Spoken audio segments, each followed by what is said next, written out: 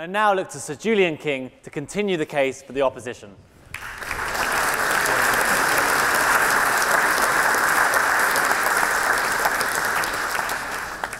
Mr. President, ladies and gentlemen, very glad to be here this evening. We've heard a view from the continent. Let me offer you a more mainstream one. Because from what I see in Brussels, indeed from what I see in other EU capitals, the mood, contrary to what you might take from some of the speeches this evening, is very positive. There is a renewed sense of confidence, and with some reason. The euro area is growing at its fastest rate for a decade. The EU as a whole is outpacing growth in the US, Japan, Latin America. Debt and unemployment, while undoubtedly in some cases too high, are falling. The world's coming knocking. EU trade agreements with Canada in the bag, Japan almost finished, Latin America, starting with Australia and New Zealand. Elections in the Netherlands and France have been and gone. They did not follow the populist surge that some predicted. And what's happening in Germany at the moment, I submit, is actually the sign of a constitutional democracy working well. I'm not saying all is rosy. There was a big fire in Brussels today. Some reports suggest it started in a waffle factory. There is a great deal of hot air and waffle in Brussels. There is no doubt about it whatsoever. But there are also some more serious challenges that we all face. A declining share of global population, ongoing issues in the euro area, which I do not deny, the threat of terrorism and cybersecurity, the challenges of migration, rising populism in some EU countries, a menace from Russia, which I hear has come as far as this House, the UK leaving the Union, a White House that is less aligned with European views. But these challenges are strengthening the EU's unity and sense of common purpose. The fact is, EU members are less likely to break ranks when faced with a common challenge. In a hostile and difficult world, they see strength in unity.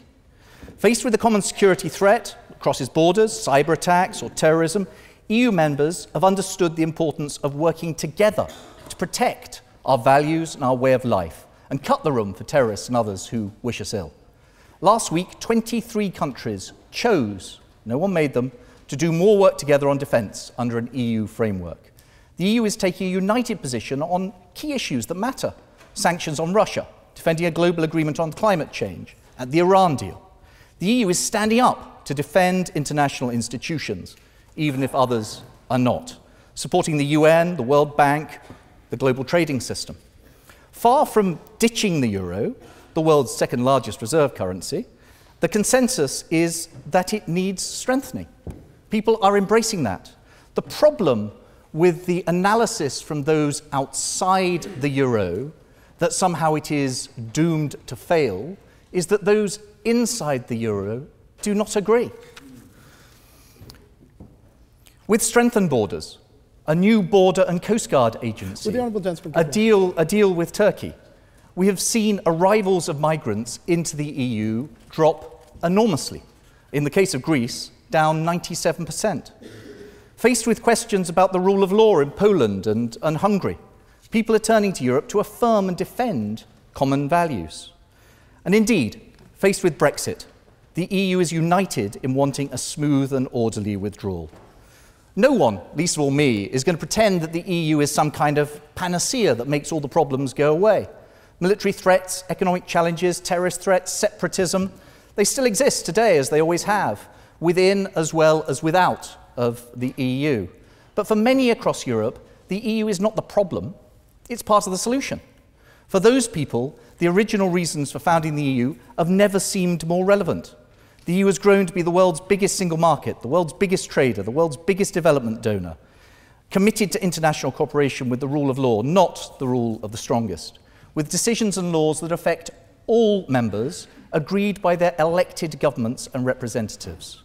So the clear majority on the continent simply would not recognise the motion that is before you this evening. Where's that leave Britain? What does that mean for Britain? Let me please just press on, because otherwise I shall get into terrible trouble. Where does this leave Britain as Britain leaves the European Union? Well, whether inside or outside the club, the EU's success has been, and I believe will continue to be, in Britain's interests. Not just economic, but not least economic. Britain has benefited and will continue to benefit from the EU's economic success. The EU accounts for half of the UK's trade. EU member states include 7 of Britain's top 10 trading partners. Also on security. Yes, NATO has a vital role. The Union includes 21 fellow members of NATO and is reinforcing its security in support and complementing NATO. Britain has many of its closest allies in the fight against terrorism in the EU. That is why no part of the UK agenda to weaken or undermine the EU. We want a strong EU. The UK is there to be supportive of the EU. Not my words, but those of the former president of this union, one Boris Johnson. As the referendum clearly shows, a country can always choose to leave the EU if its people so wish. That was Britain's choice. But there's no signal that others want to follow, that is the start of the decline and fall of the EU as a whole. 27 members remain. 5 more are in negotiations to join. Across these countries, the majority of people are resolutely optimistic about the EU's future. I entirely agree that we must be careful not to run ahead of the people. Nearly 3/4 of people in the euro currency area favour continued membership. 3/4 in the EU favour a common defence and security policy. 8 in 10 support the free movement of people to live, work, study and do business anywhere else in the EU. Of course, there are those who will take another view. Mr. Budde, your party secured 2 seats in the Dutch Parliament this year, but you are in the minority. In the Netherlands, parties supporting the EU took over 60% of the seats. In Germany, over 75%. In France, over 85%. Why this level of support? Because for those in other European, other EU countries, the EU symbolises democracy, liberty, modernity, the rule of law. Again, not my words, those of David Davis, addressing the Conservative Party conference in October, as I'm sure you'll remember.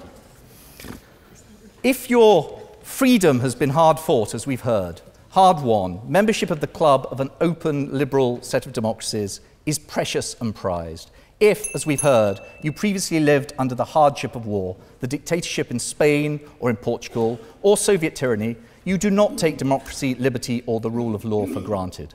The EU's future is in the hands of its members. It will exist as long as they want it to. No other EU country is arguing to leave.